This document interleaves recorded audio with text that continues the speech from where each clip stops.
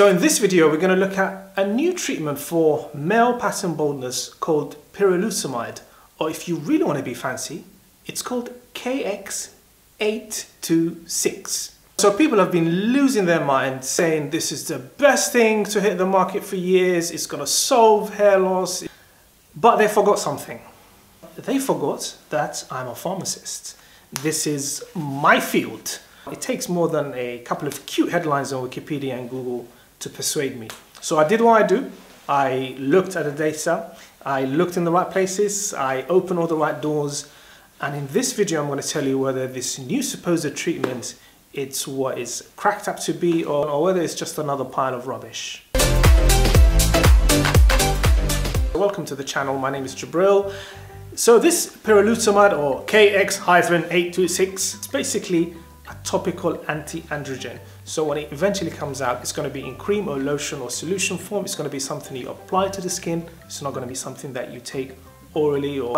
An anti-androgen basically means it blocks the main hormones that cause hair follicles to fall out, things like DHT or testosterone. So the way it works is quite simple to explain, but unfortunately the company don't go into really deep detail about how this works, but it's fair enough, it's still early days. So what's the latest? Where are we with this new treatment? And I mean, basically how soon is it going to be on the market?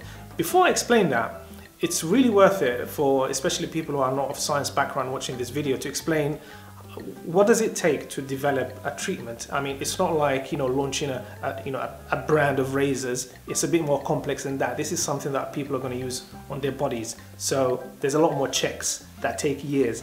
And basically this graphic explains how treatments or drugs get developed. And as you can see, the first phase is basically what we call the drug discovery phase. That takes 3 to 5 years. This is mostly in the lab. They kind of test out the drug in petri dishes, and basically everything is within the lab. No people are involved at this stage. Same thing with what they call the preclinical phase, which takes 1 to 2 years. We're still in the lab. At this stage, there might be some testing on animals or things like that. And then we move on to phase 1. This is when you start to see people actually being recruited into the experiments or the trial, and this takes about 1 year, and it's very limited numbers, as you can see, up to 10 people max. And then we move on to phase 2, then phase 3, phase 4, and as you can see, as we go through the phases, the number of participants becomes more and more. So by the last phase, phase 5, 200 plus people are involved. The other thing I need to explain is, up to phase 2, we're looking at the actual drug itself. We're not comparing it to anything else. But at phase 3 onwards, that's when we compare this new treatment to existing treatments. So in phase 3, this potential new treatment would be compared to things that are already on the market, things like Propecia, for example. And the question would be, is it better than what we already have? And that could be another potential hurdle. If it's not better than what we already have, it's probably not going to be, we're not going to carry on the experiment any further. So there are a lot of potential hurdles to clear. The company that is developing this particular treatment, they call Kintor Pharmaceutical. In August 2022, they said they've concluded subject enrollment in the phase 2 trials of this particular treatment. And the total number of people was 121 patients. As you can see in the last graphic, we are in phase 2, which takes approximately 2 years. And after that, there's still phase 3 and 4 to clear. So I would say we are just over the halfway point of this journey. If you are thinking of having a hair transplant, one of the most important things is making sure your donor hair is as good as it can be. And one thing that can help you is Foligrow, a blend of powerful, tailor-made vitamins and minerals specifically to strengthen hair both before and after a hair transplant. If you want to try it, the link is in the description below. Another interesting thing I discovered is what the people who are testing this treatment, what are they looking for? What is the sign that this treatment is a success, that it works? And basically they said, we are looking for the change in non-vellus target area hair counts at week 24 from baseline. So let me break that down. So what they're looking for is they're going to take the 121 people who are in the trial now, and they're going to count their hair before the experiment starts, and then they're going to wait 24 weeks for people to actually use the treatment, and then they're going to count their hair again to compare. If there's an increase in the number of hairs, then they will see that as a success. It's really quite simple. Don't forget, this is not the end of the journey, because then they have to compare it to the existing treatments we have on the market, things like Propecia. They're going to say, is this actually any better than Propecia?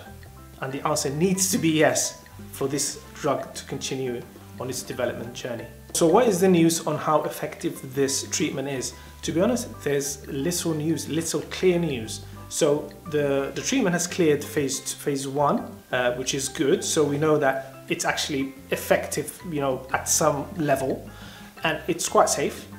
We know that because that's what the early phases are designed to tell us. But how effective? Is it 10% more effective than what we already have on the market? Is it 20% more effective? Is it 50% more effective? That is yet to be established. So for all these YouTube videos that say that, oh yeah, this is more effective than Propecia, blah, blah, blah, absolute garbage. That has not been established yet. Hold your horses. Another thing I looked at is the quality of the study, because studies are different levels, and some are low quality. We call them observational studies. So this is when you just observe things. They are considered the least good type of studies. And the good news is the studies being done on this particular treatment, in my opinion, are of the highest quality.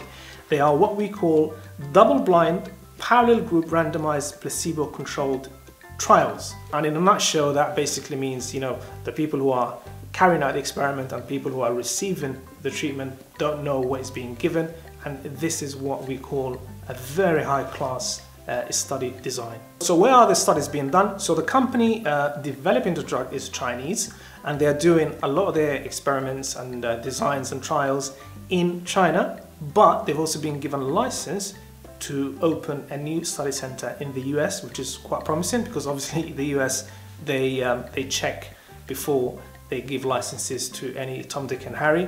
So obviously they've done their checks, and they're happy that the studies is of sufficient quality to continue. So are there any guarantees this will actually become a treatment on the market? And simple answer is no. Let me give you the 3 reasons why I give this answer. The first obvious reason is that it could fail the phase 3 or 4 or 5 trials. So it could just, something could happen that it has to stop, whether it's a safety issue or whether it's an efficacy issue, we don't know. It could fail at any stage from now going forward. Or it could go through all the phases successfully, and then the company who make the drug present or apply to have it licensed, say in the US, Canada, the UK, those kind of places. And then the authorities in those countries can just look at the data and say, you know what, we're not happy with this. You've made an error here, this is wrong, that's wrong, we're just going to reject your application. And then the company might just give up. So they could actually fail at the very last hurdle, right at the end, maybe 5 years from now. And the third reason is the people that actually make the treatment could just give up, could just get this far and think that, you know what, we don't really see this working. We've overestimated the market potential. It just doesn't make any financial sense to continue with this. We're going to cut our losses, and we're going to stop all the development, and we're not going to even apply for a license. So any of these 3 things could thwart this treatment becoming an actual treatment that you and I and other people can try. So how long do I think it will be before this is actually a drug or a treatment on the market? Looking at the phase that it's in now, they're just getting around to recruiting people for their phase 2 trials. I would say at best it's going to be about 6 years, and at worst it's going to be about 8. So between 6 and 8 years in my estimation. So all these people saying that, this is imminent or it's going to be on the market within the next couple of years, I don't think so. There's still a lot of hurdles to clear.